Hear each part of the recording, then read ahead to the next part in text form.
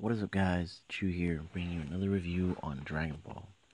This episode wasn't as exciting as the last, obviously, because we were so hyped from Jiren beating the crap out of Goku, and Goku beating the crap out of Jiren for like 5 seconds.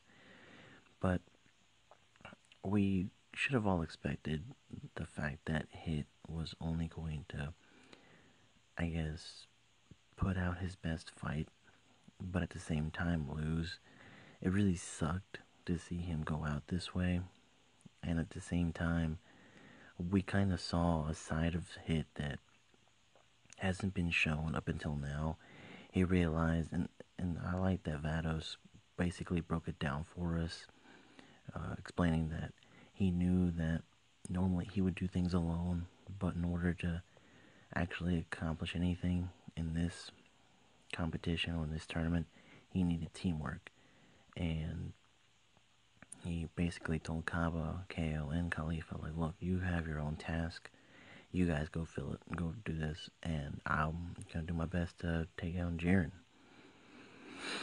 I really was proud of Hit and for everything he did, and I will say it's going to suck not being able to see a Hit versus Vegeta fight, but we'll probably get this fight hopefully after the tournament.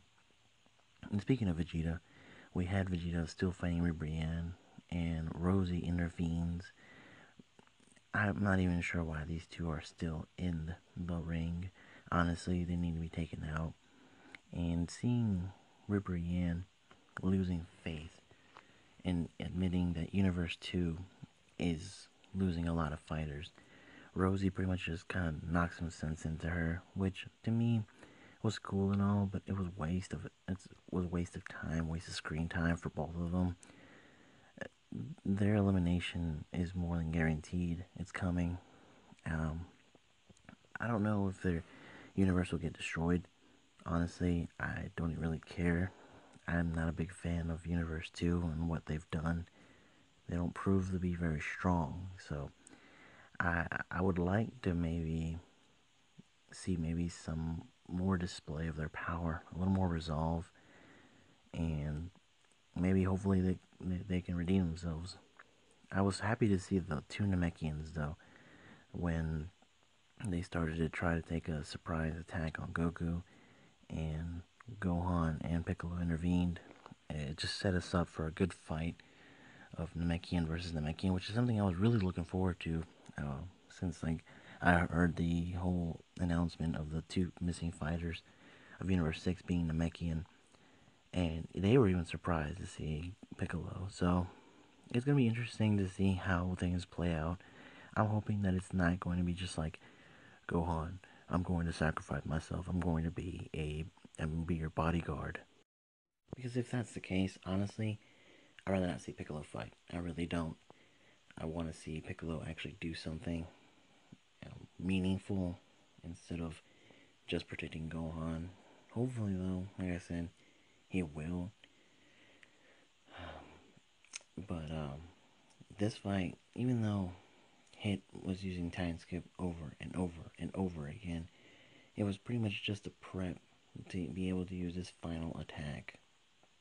And even though it looked like it was going to work, and for some reason I don't know why this came to mind to me, but that last blast that Hit was going to use looked a lot like the energy blast or destructive blast that we saw Frieza pretty much repel, and Goku had a hard time when Universe 9 tried to attack him.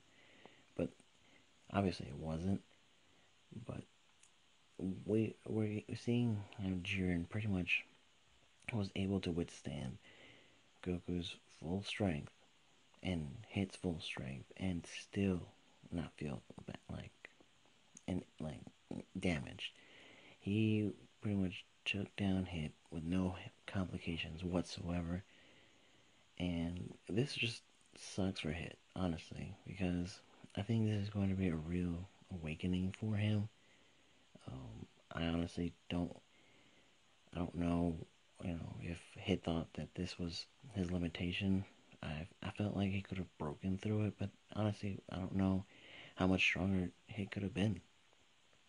But like I said, I think this is going to be probably a good opportunity for Hit to realize that teamwork is essential, and at the same time that there's a lot more growth for him to develop.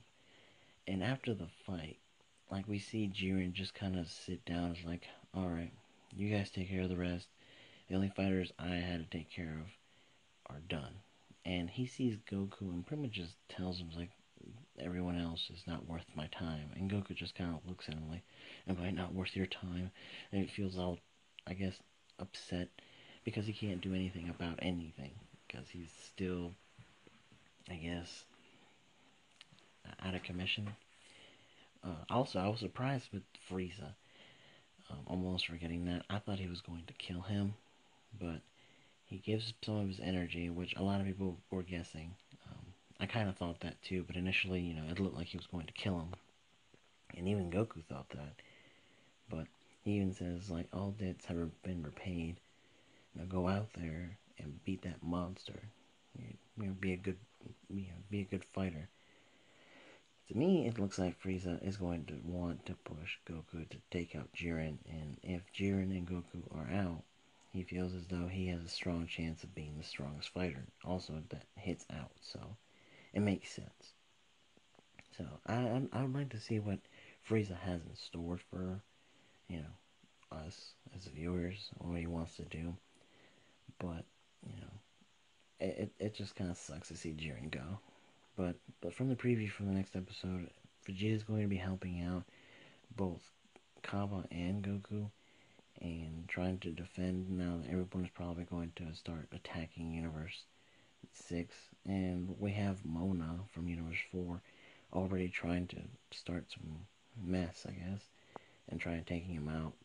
And Kaba looks like he's going to be having a hard time, and I think Vegeta's trying to get him to get stronger. So from the preview, it looks like this episode that's coming up may be the same as this one, a little lackluster, because let's be honest, the hype was in fact the last two episodes.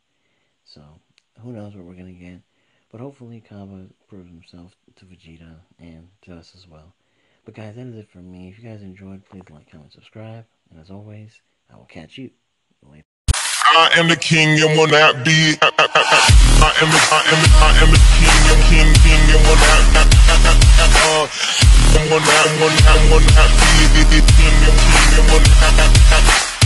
I am the king.